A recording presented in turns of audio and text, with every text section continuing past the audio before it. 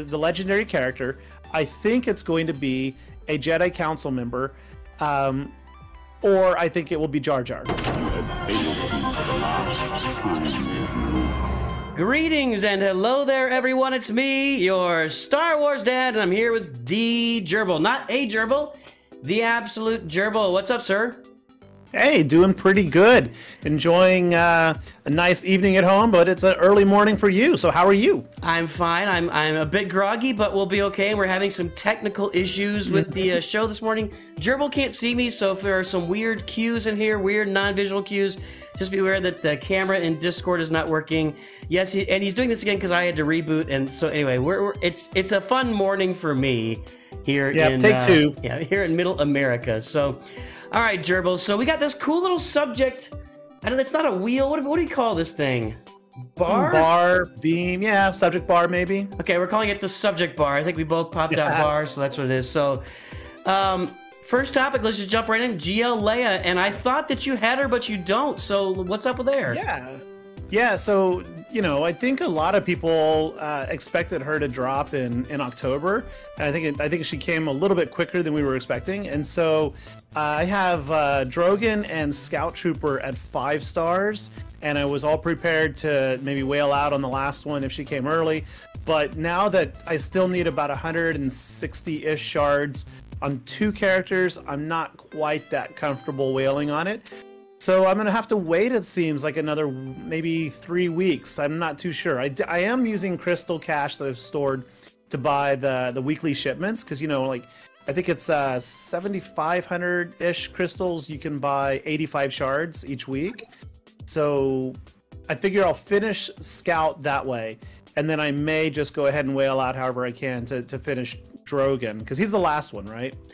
Yeah, so, and I've got the screen up right now. It's, if you purchase 85 shards a week, it's 6,800 crystals. Okay. That's better than I thought. Yeah, so that's $100 for a full character, basically, I think, if I'm doing math. Somewhere in there. Let's not do math early. Let's not do math. Yes, it is truly. But yeah, you're right. Drogon is not. You would have had to pay the full price. So, and that makes, as far as Capital Games, I know that for us it's not nice, but for Capital Games, if they're gonna launch an easy to farm Galactic Legend, so they're paying off the folks that actually invested the full $300 in this unlock method here, which you and I are not willing to invest, but and you might get lucky, that 1% of 1% chance that you get lucky, but for those who didn't, yeah, you're looking at $300 to unlock Drogon, and they're paying those people off for maybe a month or so, basically. Yeah. And I don't hold that against them. I mean, that's what keeps the game going and alive, right? I mean, they're entitled to making their fair share of profit off of it. I mean, we're all going to still be playing it for another 6 months, 10 years, who knows? So it's fine. But it came faster than expected. But I do really like the character. I watched a number of plays online, like Arnold's stream, of course, where he's battle testing against everything. And there's some things that I really wish had been a little different in Leia's, not just the team compositions, but a little bit of things that I don't like too much about the kit. And it kind of led me down a rabbit hole. Like when I first read the kit, like day one when it dropped, and I read it line by line, I actually my blood pressure was going up, and I realized I was getting really, really angry. And I'm really glad I was traveling on a school trip that week, and I didn't stream and I didn't post anything online, because I had like a solid week to kind of digest it and back off from it a bit. Because I think that it's a great kit, but there are things I don't like. And before I go into any of that, what are your thoughts? Like, how did you receive GLA kit? I generally, I struggle with the kits, man. I think this is why it's good to have me and you on here. I'm a straight line guy, and these kits are lots of wavy, intersecting, multi-sectional is not the right word, it means something else today, but it's a 20-legged octopus, and all the legs are intertwined with each other and mixed up and tied in knots, and then they get pulled out and whatever. So to me, I can't read these kits and I can't put them together, and they're just so there's convoluted. just so yeah. To me, I gotta play with it. I gotta get out there and play with her just to really make heads or tails of it. I can watch somebody else play too, but that doesn't even do it for me. So I guess I'm really an experiential guy when it comes to that. Now, you know, and I long for the days of not simpler kits, but not so many if this then this, if this then this, if this then this, you know, an endless string of I remember basic programming. I'm not a programmer, but you know, back in the early 80s we had basic programming and they taught it to us, and it's a constant if then loop. Well, it just, to me, it's I can't resolve it until I actually get it in my hands. Yeah, no, and that is part of what I really struggled with on Leia's kit. Like, when I think of Leia Organa from the original trilogies, right? And of course, Leia's had appearances everywhere in the Star Wars galaxy. But when I think of Leia, I think of her as being an aggressive leader, which she obviously is in this kit. But I also think of her as being a recruiter. Because, like, if you just go back to A New Hope, like, she literally recruited old Ben. Then, you know, as Ben goes out he hires Han Solo and Chewbacca, and then he takes farm boy Luke with him. She ends up recruiting all of them to join her cause, and then later she recruits Lando, and then she recruits the Ewoks. I mean, like, she literally was a recruiter, and I didn't get the feeling that any of that charisma and character came out in the kit here. It felt more like Leia was saying, hey, you random soldier guy, I'm going to make you the most powerful character in the galaxy right now. Kill that target. Yeah. Right? And I think just like Drogon, I think is a really cool character in the game, and I'm happy we have him. But I really wish that this kit wasn't so tied to really two characters and was more flexible to recruit in other rebels or light side characters that would have been semi-lore accurate. So two characters. Does that make sense? Yeah. R2 and Drogon, right, are the two characters. Right. Yeah. Yeah. So, yeah. And like you were saying, the if-thens, like I did this Phoenix review a while back. And in my assessment, like I didn't like initially Sabine and Zeb in the Captain Rex lineup, and a big part of that is what you were saying. Like Zeb has a lot of if-then conditions, right? If they're stunned, if they're this, if they're that, and I feel like Leia is kind of that on steroids, right? If the target is an attacker, if they're a tank, if they're a defender, if the rebel ally is a Jedi, if they are, right? And I feel that we're entering an era with the game that level of complexity is just starting to really compound. And I personally, my brain is not keeping up. Why don't we let's skip topics and let's go to 3 and come back to 2. How about that? So let's talk about breaking teams, because I think that's where you're going with that. Yeah. So yeah, you know, by breaking teams, what we're talking about there is, hey, here's this GL, you know, Galactic Legend Leia kit, and she's not going to break up the CLS team, and she's not going to break up the Ewok team, and she's not going to break up the Phoenix team. You know, so they have to that's why all these if-thens exist, to make sure she can only use certain characters. And so that, and to me, I think we're going to be on the same page. I don't like that. You know, I just same. Just make her like a rebel character that does good things. Maybe have a few, you know, categorizations in there. And let us figure it out. You know, if we got to break up the CLS team, this is how the game worked for a long time. You know, the CLS team was not always what it is today. When it first came out, it was CLS with Chirrut and Baze Malbus and R2 and R2. GK, I think, was in there when it originally came out. It's been a long time, or Old Ben or something. Yeah, I think I was playing Old Ben when I was playing it, but yeah. It's but then eventually that morphs. Then you add in Han down the road. Then you add in Chewbacca. Then Chewpio comes in. But the team develops over time, and pieces move in and out of that team. So let us figure it out. Maybe this team works best with Mara Jade. You know, whatever. And it's obviously not. But you know, as a community, this community, when we were able to do a lot of the theory crafting, Yeah. There was a lot of fun in that, and I think the last time that was really big, Proving Grounds kind of brings back some level of that, but that's once a month and only for a limited part of the audience. But the Heroic Sith raid was like theory crafting central. You know, you had Jedi Anakin in there with Night Sisters. Yeah, so I think that's the last time any kind of theory crafting teams was important in this game, and they've really cut it off by all of the if-then statements we're talking about. Mm-hmm. And, you know, I'd like to caveat this too real quick and say that, like, while we're expressing some of our frustrations, I think the game is still fundamentally in an amazingly good place right now. Yes. I think it's in a very, very good place, especially for newer players. But you're right, and that the opportunity for theory crafting, I think, is diminishing pretty quickly with each new squad or faction, you know, boosters that they're introducing, like Sana Staros. You know, it says rebel, scoundrel, non-scoundrel rebel tanks or something, right? I don't remember how that works. Or maybe, no, they have to be scoundrel rebel tanks, right? So you have 3 tag conditions on her.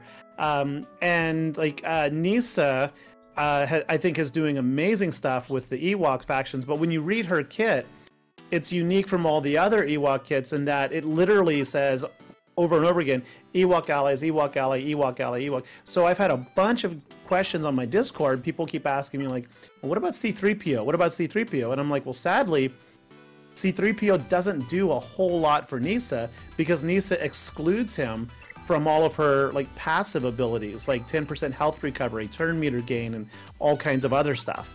So it's diminishing that theory crafting. And in terms of like CLS, how many years now has CLS been a go-to team? I think after 4 or 5 years, it's okay to give us the option to break it up, right? Yep. Yeah, I just think that, you know, since Arnold is the part of the testing team, you know, why not let the whole community just play with stuff? You know, put it all out there and we can play with it, and we'll put our own teams together. If it breaks up the CLS team, and the CLS team becomes something different, you know, Chupio ends up with Leia, and Lando ends up with Leia. Well, Lando does, I guess, maybe Sana Staros right now, but that's about it. Yeah. Let us put together our best teams. Let us have the fun with it. But I mean, I kind of get it on one hand because, like we were saying at the beginning, there's a reason that some of these limitations are put on, and it's to keep the game alive and to keep the money pouring in. But at the same time, I don't think that the whales, I don't think the absolute whales in the game, the ones that are unlocking Drogon with the, you know, 12.99 pulls of crystals, those guys are still going to farm Drogon, whether or not it's an exact match in the team, because once they have GLA on their team, they've got another toolbox, even if you take off half of the if-then statements that she's got on her. And I just think they need to open it up a little more and let us put our own teams together and let us decide what's the best. Yeah, and I'll really kind of hammer this down with. So did you read the Leia Q&A? I did not get a chance to do that. It's yeah. So what's in the Leia Q&A? I can pull it up here. Okay, so the second question on the Leia Q&A, first one I don't even know what it's talking about actually, but the second question was part of my big anger initially with the Leia kit. So, like, you know, I've been speculating and hoping that Wicket would stand with Leia forever. And then we got the kit reveal, and on the graphic, literally Wicket is in the very center of the graphic between her name and Leia. So it's like they recognize the relationship there. And then there's Chirpa in the background, almost as if he's, you know, waving goodbye. I have a theory about this, but I'm also probably just being wishful and naive. But then you scroll down and you look at the animations they provide throughout her kit, and you've got Nisa in pretty much all of them. So it's like they're advertising everywhere with a Wicket indoor Ewok synergy, and then never mentioning them again. And so in the Q&A, the very second question says, why is there no Ewok synergy? And Capital Games' response is to not break up the existing Ewok squad. Because that's so meta, and we can't touch that thing. We don't want that thing to break up. Right. So, like, how many Kyber level players besides me and a niche group are honestly running an Ewok squad? And the answer is probably less than 5%. Yeah. Okay, and then how many mid-tier players are running a consistent Ewok squad? Again, maybe 10 to 15%. And then beginning levels, you definitely don't have GL Leia, so it's irrelevant, right? So that entire sentence of we don't want to break up an Ewok squad, not to mention the fact that there's 8 Ewoks now, is just asinine, if I can say that. I don't think that's an okay word, I guess. It's a ridiculous situation. There are 8 of them. So, you know, even if you're in 3v3 and you're running a Tebow lead and a Chirpa lead, you still have 2 sitting on the sideline. Right. So I agree with you, man. You know, and it's the same thing when I look at fleets, and you know, we've got 3 Empire capital ships now. One of them is used with bounty hunters, but you know, the original 3 capital ships are just on the sidelines now if you farm all the ships. So can we find ways to, you know, give us, I don't know, give us more ships to use, but when they come out with more ships, they're going to come out with more capital ships. So, you know, there's just so much sitting on the sidelines. It's what I look at a roster, and I do a roster review, and I say, you got all this stuff, you're going after Starkiller, but you've got a, you know, a Gear 11 CLS team sitting here. Just fix your CLS team, you know, don't go get the next shiny stuff. So they got us so much stuff sitting in the game. I mean, when are we going to use Ugnaught? Let's get some Ugnaught Lobot Lando synergy going, man. Let's have that happen. That would be pretty cool. Yeah, and see, and therein lies another kind of a missed opportunity was Lobot not having any synergies with Lando. Yeah. I just feel that was a really missed opportunity. I think there's 2 things there, and I agree with that 100%. I've always wanted them to have more synergies with different characters like Lobot, Lando, Han and Leia. You know, I mean, they got, you know, Han and Chewie have synergy. Like Biggs and Wedge have synergy, whatever. There should be more of that, and more of that should be happening in the game. There should be a lot more of that in the game. And then somebody, one of my streams brought up one time, and I like this too. Hey, why not, if you're using Jedi Knight Luke against a Darth Vader team, on the chance that happens, when Luke beats Darth Vader, there's a graphic, you know? Why not put something like that in the game too, where it just gives somebody an extra little drive to like when you use, if you use, whatever, home 1 against Executor, which, you know, whatever, you wouldn't do it, but you know, there's an end graphic of Akbar saying it's a trap, and then he puts his head down, and you know, so I think there's, that one doesn't make any sense, but you know what I'm saying. I think I know exactly. I get it. Yeah. Yeah. There's so many opportunities for cutscenes in there, and some of them are already in the game, like in the marquees. You know, like I've heard Arnold say 100 times that he wishes all marquees were just open so that new players could at least play them and see that, have that experience. And I agree. I mean, if you're not going to at least open it, then embed those animations into the game somewhere where we can enjoy them. Yeah. Because I mean, the game it really helps. Yeah, I mean, like you know, just imagine the random encounter that somebody puts an R2D2 or like say like a Chopper in there, and they've never watched Rebels, for example, but they put Chopper in there, and Chopper kills a droid, and then it does a little cutscene from the Rebel show where he pushes little droids off a cliff or something, right?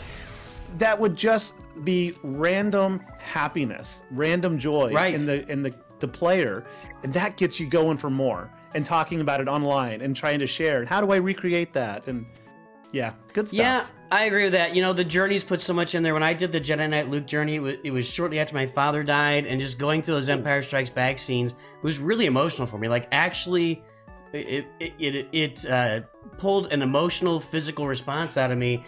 And I think if there was more of that in the game, it would be a motivation. I think it would. It's been 8 years since the game launched, and they've come a long way with like the PFPs for the characters, right? They're making that effort. I don't know about Thrawn, but everybody else looks good. But they why not? Let's get more graphics into the game, and I don't know if they're ever gonna do it or not, but I think that's a great idea. Cutscenes in the middle of gameplay would be tremendous. We'll see if they ever allow us to have that. I know a lot of people would say, oh, battles already take too long, I don't want it. But it would also be really easy to put a switch in the settings, you know, disable cutscenes. You know, enable it for people that want it, disable it for people who don't. But back to the whole capital games kind of starting to dictate how teams work. I was thinking long about, like, should I break up my CLS in spite of them saying they don't want us to break it up? Right. And I was thinking, like, okay, what can we do with this? So tell me if you think this is a viable strategy. So I don't have Seer yet. I mean, I've got her like 5 stars maybe, but I came across a Seer team in GAC that just obliterated. What squad was I running? Oh, it was my Phoenix squad with Captain Rex and the Rexicon.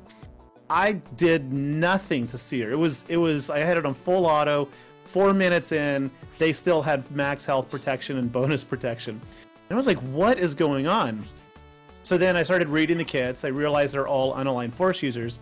And I was like, hey, I think, what does CLS work in there? He's an unaligned force user. And then I got thinking, okay, well then where would Han Solo Chewie go? And I was thinking, well, Dash seems logical. And then C-3PO can go anywhere.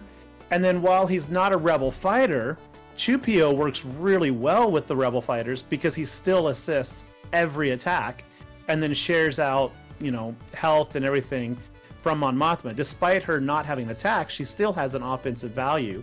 Part of that gets shared. So what do you think of that? I love it. You know what? I think that's tremendous. I agree. Han Solo and Chewie do show up on those Dash Rendar teams. Yeah. CLS on a Seer team. I mean, why not? Why not? I mean, at least try this stuff out. Let's see what's out there, and then you can force. So it sounds like you're putting Chewbacca and 3PO on the Leia team, or no, maybe just 3PO on the Leia team. Why not? I mean, even though they disable his health pool sharing, he's still got an AoE blind. He's still got ramping offense. He still assists every turn. And I think when I do get Leia unlocked, I'm going to stick Wicket there anyway. I don't care. Win or lose, I'm playing it lore accurate. All right, now let's talk about that then. Does lore matter? And I'm going to leave it. I'm going to let this, you can run with this. I know this is, you know, a precious topic too. So does the lore matter? It matters a lot to me. And I've chatted with enough people that I find that I think I'm in the minority. I love the theory crafting, and I love the opportunity to mix and match, and I think that's how the game should be.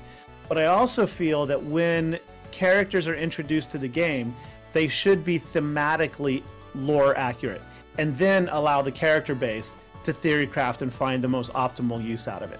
So, like, I'm an old Magic the Gathering fan. Like, did you ever play Magic? That is not my game, man. My boys play it, and to me, there's too much variance in it, and there's too much walking across the table to read the other guy's card, and to me, like, I love Dominion is a card game that I do love, where I don't know if you ever played that, and there is some variance, but there's some variance within a deck, and there's less card. There's only 8 to 10 cards on the table at a time. And you're so, as opposed to with Magic, you're playing with, you know, if you've got 4 or 5 players, you could have 700 cards that you're dealing with, different types of cards. It gets crazy. There are tens of thousands of cards now in the game. But what I love about the game, even still to this day, which it came out in 1993, and they crank out 1,000 new cards, I swear, every year.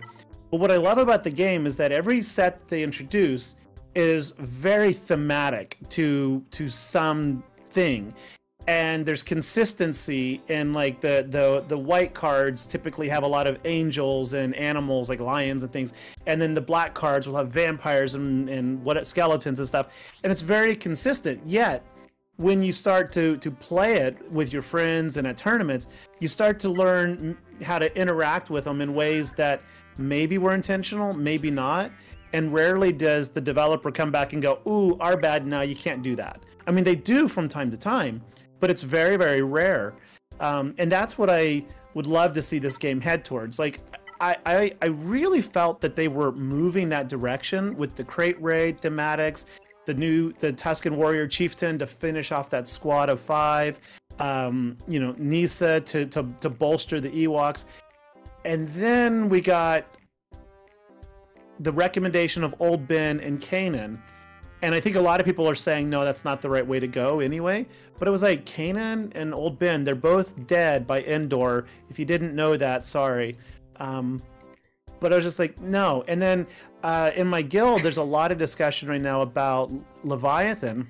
Yeah. In a mirror match, running Darth Vader as your first reinforcement, and I'm like, Darth Vader with a Sith Empire fleet. That's like Maul and Lord Vader. I just... Well, but then if we're talking about being able to mix and match your own teams, then you wouldn't be able to really control all of that, right? Like, if Darth Vader is the... And I don't know. I mean, that's first I've heard of it. But if Darth Vader is the best first reinforcement, then why not? So, yeah, actually, and that's contrary to my previous statement. That's theory crafting. I like that. Sorry, I was thinking initially Darth Maul, right? Who was advertised, I think, as a synergizing character with Leviathan when it was announced.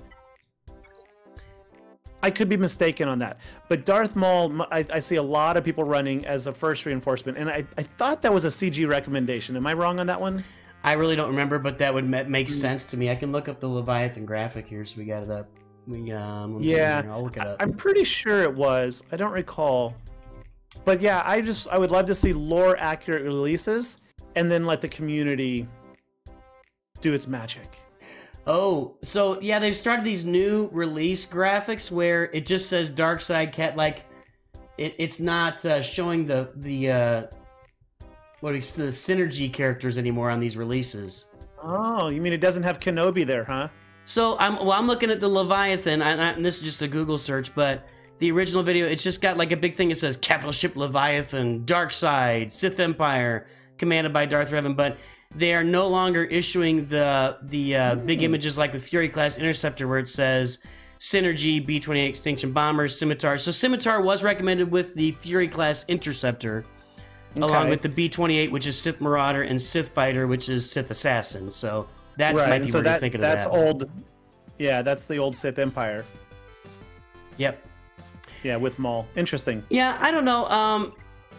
It doesn't bother me either. So will it be lore accurate? I kind of like the idea of using Jar Jar Binks on a Galactic Legend Leia team if it works. You know, I kind of like the mix and match, and I like both of it. All right, like I like the fact that Biggs and Wedge work together and they have synergy. I love the fact that Han and Chewie's kit works together. Right, you don't want to split them up, and I think that's really, really important.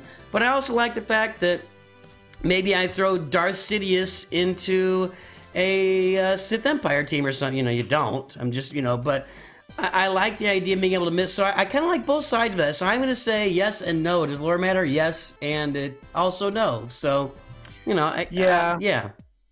I'm trying to let go of my personal anti-lore action grudges, I guess. Somebody asked me, how do you like your CLS team? And I was like, oh, great example. And they were like, yeah, so having 2 Chewbacca's and 2 T-3POs is lore accurate? And I was like, hang on, no. Yeah, we can't break that up. We don't want to have a kit where Luke works with 3PO, Han, Chewie, and then Old Ben. Why would we want to do that? You know, because Old Ben wouldn't just fit right in there. Anyway, all right, let's talk Ahsoka characters. We were looking at Ahsoka, and I have not seen episode 6, by the way, so if you saw it, no spoilers. Trying to think of what the last one... I think I have not either. That's the one that just came out, like, today, yesterday? Correct. Yeah, haven't seen it yet. Okay. So we were going to talk about what Ahsoka characters we think might be coming to the game. I did see a thumbnail from AP, and I didn't watch the video. It looked like maybe he thought we might be getting a Galactic Legend Thrawn down the road, which I'm not sure I agree with that, necessarily. I think that's possible, but I would be surprised. Because I think if they did a Galactic Legend Thrawn, it almost inevitably means we would need a Galactic Legend Ahsoka counterpart. Even though they say they're not doing counterparts, you know, Leia and Jabba sort of are counterparts in the sense that they're in the same movie and she killed him. Yes. Right? One was a good guy, one was a bad guy. He enslaved her and she killed him, yes. Yeah. There's a small connection there. Yeah. So I feel like if they did Thrawn, they almost are dedicating, you know, something to the Ahsoka show. Which, while Ahsoka is I think it's a hit right now, a success. I haven't looked at the numbers, but I'm loving it, and pretty much everybody I talk to says they really are enjoying it. I know you had some early issues with it. How are you liking it now? I liked episode 4, which we talked about last time. You know, there was the action in the show drove the story forward. There was always something going on. You know, there's some little things to quibble with, but I liked episode 4. Episode 5 I said was fine, but there's just a lot of holes there. I really don't understand. People are arguing with me, and that's fine. I've got a lot to say about it, and maybe I don't know if I want to get into it here, but I have a lot to say. Fair. I think that the Ahsoka show being basically Rebels season 6 or whatever it is turning Star Wars into this niche product that's appealing to existing Star Wars fans and not pulling in new people. And I really don't like that. You know, to me, Star Wars growing up were blockbuster movies that everybody on the whole planet watched. I mean, and it became a cultural event. I mean, the original Star Wars trilogy and even the prequels are cultural phenomenons.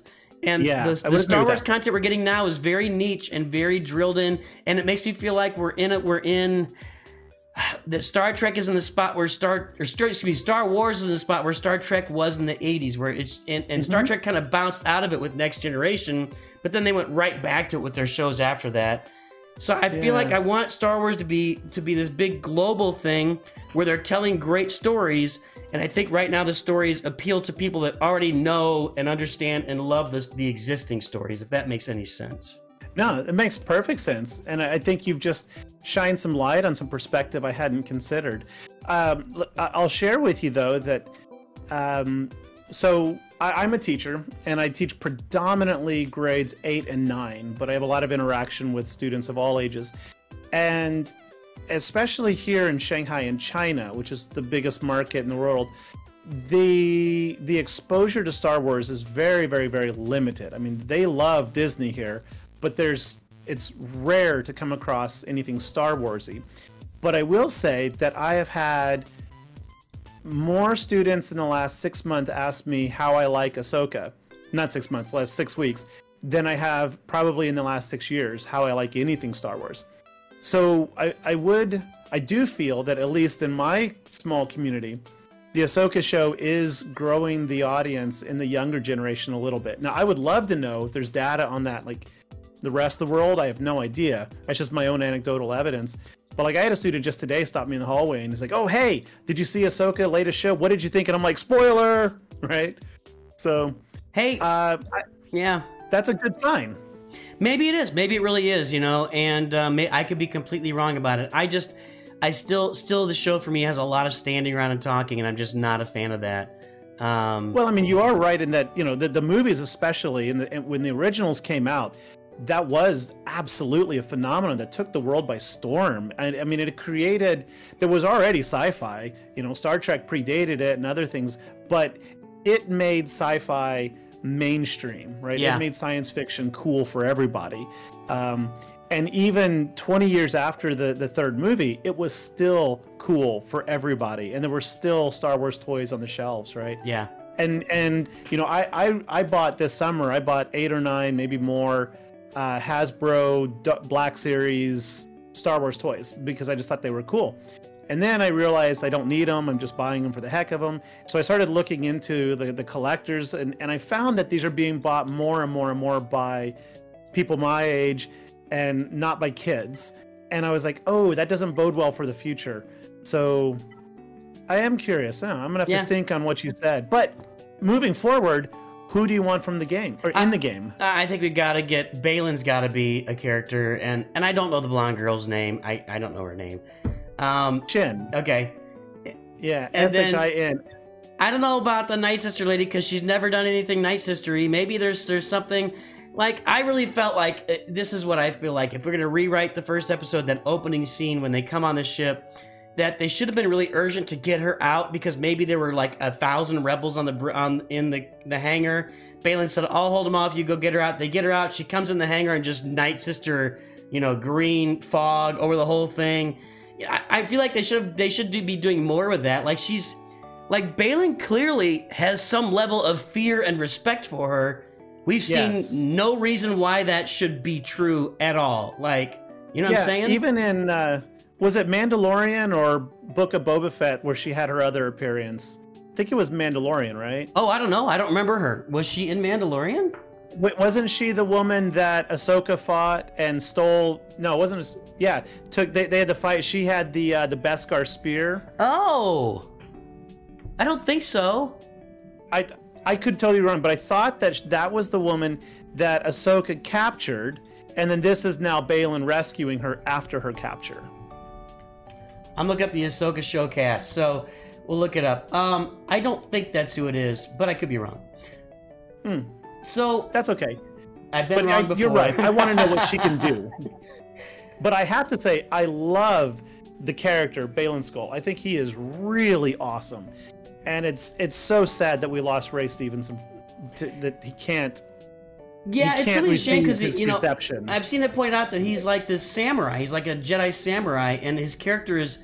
It seems like there's a lot of depth there that we don't know because he clearly doesn't just hate the Jedi, right? And he's clearly not a complete Sith, and yet he sees something that needs to be done, and he's going to get it done. So I don't know if they'll try to find a way to recast that and put somebody else in there, pull a Dumbledore on us. Which to me, if he's really important to the show, maybe that's what you do. Like when Carrie Fisher passed, you cannot recast Carrie Fisher. There's just no way to do it. But it's early enough that I think if they, go grab Keanu Reeves. Let's put Keanu Reeves in there. I think everybody be happy with that. So, but I don't see her be. So I pulled up her. Oh, everybody can see it on the screen. Sorry. I pulled up her IMDb and movies and TV shows she's been in, and there's nothing else Star Wars on here, so I don't think that was who that was. Well, I need to go back and rewatch that. Yeah, but yeah, I want to see what makes Morgan so awesome. But I agree with that. And then you could add another Night Sister character. Then we're slowly expanding to 2 Night Sister teams, which could be really interesting. And of course, they'll have specifics in there, so she works with Initiate and Acolyte, and they actually become useful characters. You know what I mean? So. And then they'll give us another Separatist GL that does not work with Night Sisters because they don't want to break up the team. But, okay, so according to Wikipedia, Morgan Elsbeth's was in The Mandalorian Season 2, junior novel, graphic novel, and then the TV show, Chapter 13, The Jedi. Was it the same woman playing her? That's what I'm trying to find out right now. Who's the actress? Diana Lee. Yes, it is. Guest star Diana Lee Inosanto in Chapter 13, The Jedi. So that was the... Okay, that was her then. Okay, I'm pulling up a picture right. Okay, that was her. All right. Yeah. So they didn't mention the Night Sister thing at all. No, she did no Night Sistery stuff when she was captured. So, don't know. So here's who I want. If I were to pull names out of, there's actually a lot that I want from the Ahsoka show, but my number one pick, just because I think it would be a whole lot of fun and would synergize with Lobot of all people, I want Hu Yang. I agree. The droid. I just love his character. When Sabine says something like, "I'm not good enough," and he just turns to her and says, "That is right." It's like, and he's right. She's not. Yeah, I love Sabine, but I don't really buy into the whole Jedi thing. I'm not buying this whole thing that everybody has the Force now. Hera has more Force sensitivity than Sabine does, because Hera can hear them in the world beyond worlds or whatever it is. I'm a little sarcastic there, but yeah, I agree with you on that. I mean, why don't they put what's his name, the X-wing pilot? And he needs to come to the game. He's been in multiple series now.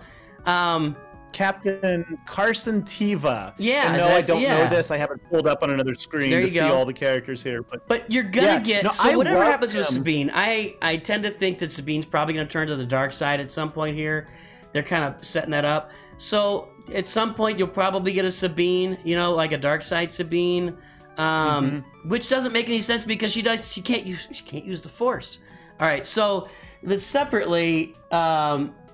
Or maybe get Sabine Wren unmasked. There you go.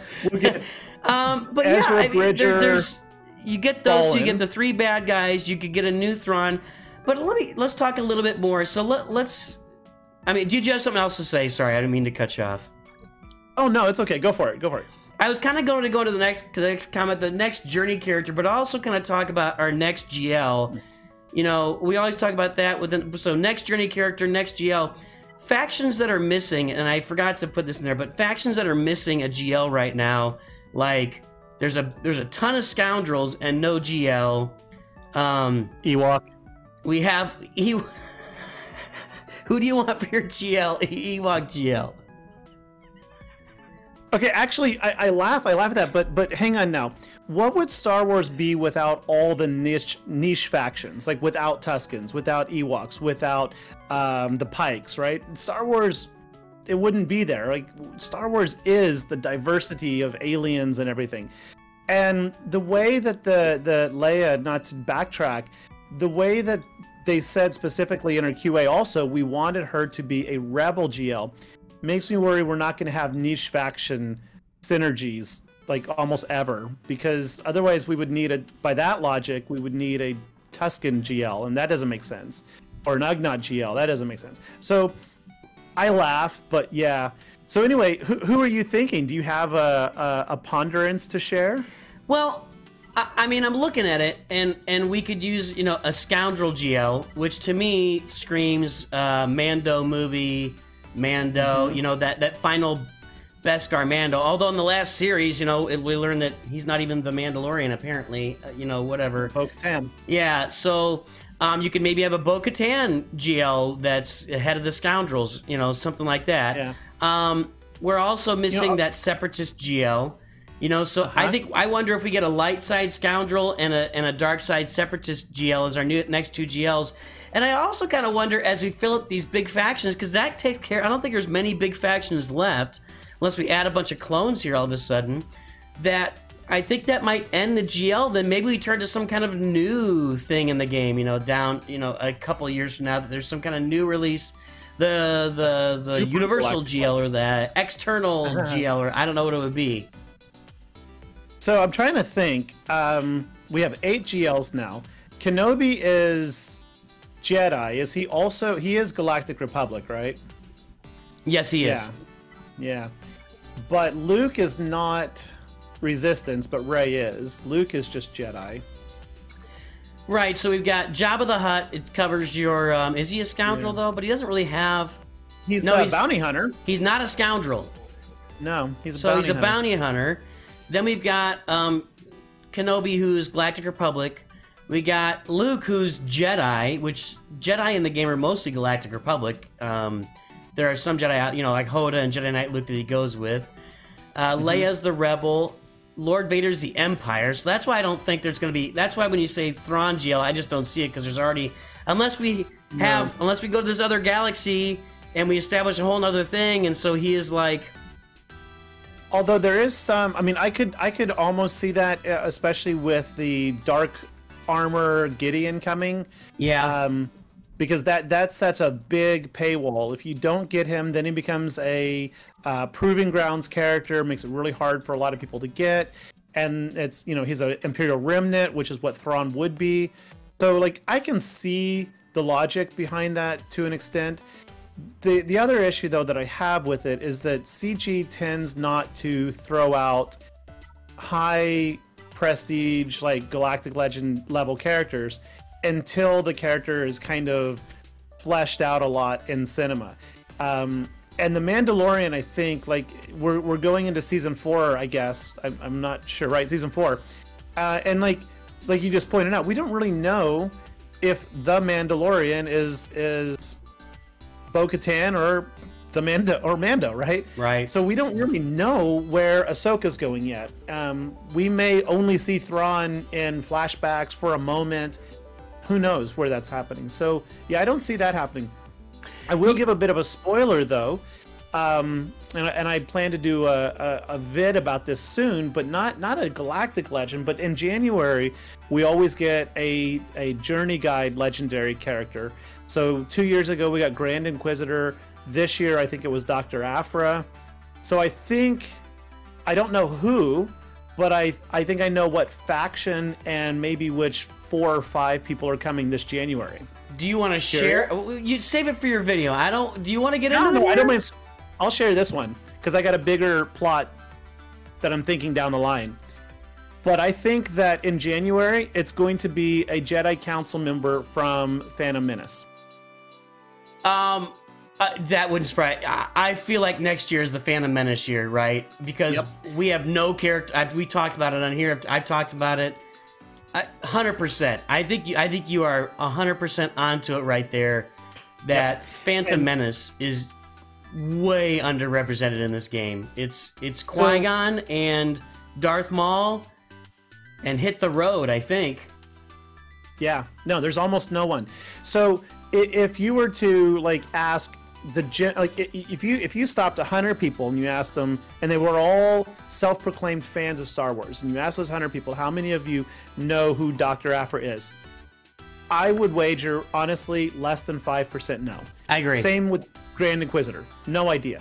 So the January Journey Guide Legendary character seems to be niche characters that have a devout following or a love in a small group, but not mainstream like a Galactic Legend. So my thinking is January, which also next year, I think is it the 25th anniversary of Phantom Menace? Yeah, I think so. Yeah, it's like, I think it's 25 years. It is. So this year was the 40th of Return of the Jedi, and we got Leia. Right. So they do like anniversaries. So I think it's going to be Phantom Menace year. And I think they're going to launch it, the legendary character. I think it's going to be a Jedi Council member, or I think it will be JarJar. I think those are two really good on, and then so you'd have like one of them at the beginning of the year, then you'd have one later. You know, you get your Dr. Aphra at the beginning of the year, then your Cal Kestis later. So you get your I don't know, new Mace Windu or whatever that you get in January, and then you get your JarJar, you know, in July, and then in September you get Beskar Mando or whatever, you know, Galactic Legend, or your Separatist a new Grievous Separatist Galactic Legend, or a new Sidious, whatever it is. Yeah. And as far as the Jedi go, I'm thinking it's going to be one of two characters. I think it's going to be Yaddle, who would be truly awesome. I know, again, most people don't know who Yaddle is, but Yaddle was on the I think it's the only other Yoda-like species character we've seen. Grogu. Besides, Grogu, right? Who came most recently. And then the other one, and I have no idea how to say the name right, Saesse or Saesse Tiin. Do you know this one? No. Yeah, SaesseeTiin. As soon as you see the picture, you'll be like, oh, I know that character. But no one knows the name. Like I said, I have no idea how to say it. Did you mean Saesse Tiin? Oh, this guy. Okay, yeah. Yeah, exactly. See, you're like, oh, this guy. Yep. And then throughout the year, I also, I would expect to see him to start bringing in some Nubian characters, maybe some more Separatist characters, and then if we're really lucky, honestly, like if they did a legendary JarJar, then we could get a whole Gungan faction or Nubian faction. And I like, we need it. It should be there. Whether you love or hate the characters, they're there. They're part of Star Wars. Yeah, and then your Separatist GL makes 100% sense, doesn't it? Just fits right in there. Uh-huh. Oh, man, I like it. The Separatist GL would be hologram Sidious is what it would be. That would be your Separatist. So you got Sith Eternal and hologram Sidious. You got all these... you got the hologram just keeps summoning minions to die. Go kill them. Oh, dang it. Another one. But yeah, so I also have ideas on the next like capital ships. I think I know who the next two are. Of course, you know, I'm probably wrong. You know, this stuff all changes on a whim as soon as CG feels like it. But I'm not going to spoil next summer's. But I think 2 summers from now, it will be a Separatist ship, and I think Trench will be the commander. Will it be the big circle ship, or will it be I don't know what Trench captains. I don't know what Trench captions either. I haven't seen Blasphemy, I know, but I haven't seen all of the Clone Wars yet. I'm slowly working my way through it. Well, but I think you may have heard it here first. You know, Yaddle or Saesse Tiin is coming to the game, says Gerbil. Mark it down. Yeah, no, it's he's predicting 100%. 100%. Plus or minus 95. I think that's a tremendous assessment of what may happen. So let's look at our last thing here. rework and touch-ups. Or did you have something else to say on that? You look like you might have. Okay. Let's hit the reworks. Okay, so rework and touch-up. So there's rumors about Darth Vader, and there was some rumors about somebody else as well. I can't remember who it was. Nah, don't see that happening. I think Darth Vader could use a buff because right now he's usable in small stints. He's very great early and mid, and then he just kind of fades off, which is similar to how he was originally before he got Merciless Massacre. But, you know, with the great nerf of 2020, he's never fully recovered from that. But I just, you know, they did the Lobot rework, and that's the first rework we've had in years, and I just don't see him doing a lot of reworks. Reworks are really, really uncommon, right? We got a Mace Windu rework a couple years ago. We got the Lobot touch-up. I'm very, very hopeful we'll get more. And I have some hopes on that, like especially with like the crate raid. I think it became real apparent like what the Jawa's biggest flaw is. I mean, obviously they got a lot of flaws, but they have no way at all of removing debuff or buffs, I think, from the enemy. So like when the crate gets offense up, you're just kind of like, uh-oh, you're in trouble. But yeah, I think Darth Vader would be fantastic with a Wampa style Omicron, and I think that could happen rather than a rework. They give him an Omicron ability. And I think that's why they introduced Omicrons. But, you know, we haven't had many legacy characters getting Omicrons lately. It feels like all of the Omicrons are coming to new characters. Yeah. Like they'll give the new character 3 or 4 Omicrons, you know, just to make you go get more Omicrons. Yeah, and I agree with that. I would love to see more Omicrons. And these clearly, Omicrons and Datacrons were brought out as an alternative to reworks. And I don't know the amount of work that it goes in for the development team. And you can't monetize a rework on Darth Vader at all.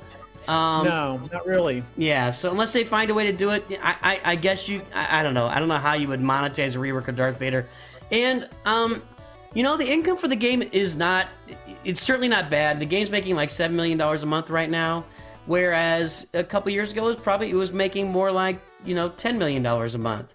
10 or 12, 13. So the income of the game is down a little bit, but I don't know where I'm going with this. So reworks.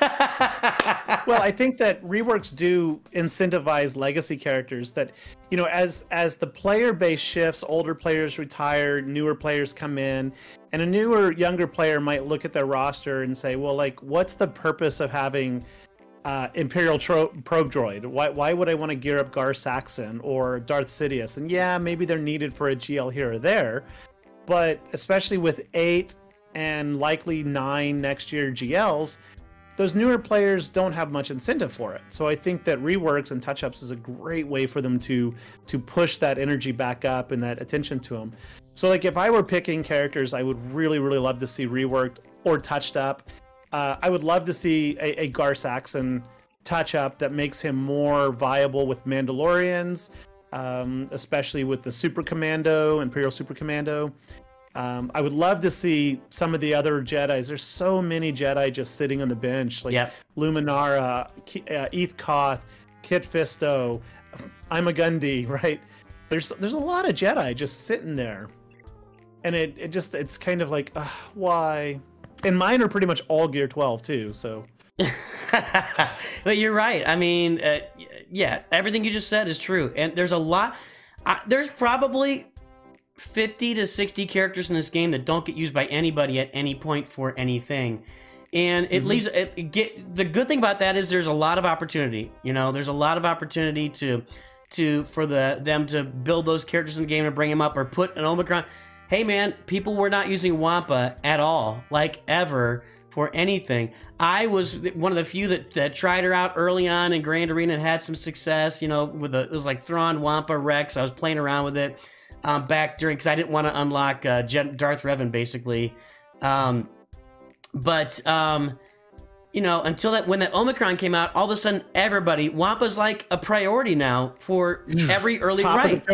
Yeah, Wampa generates crystal income in Grand Arena. And there's Savage Press saying Savage Press was a meta when he first got his Zeta, and then it just faded fast, and nobody touched Savage Press for years.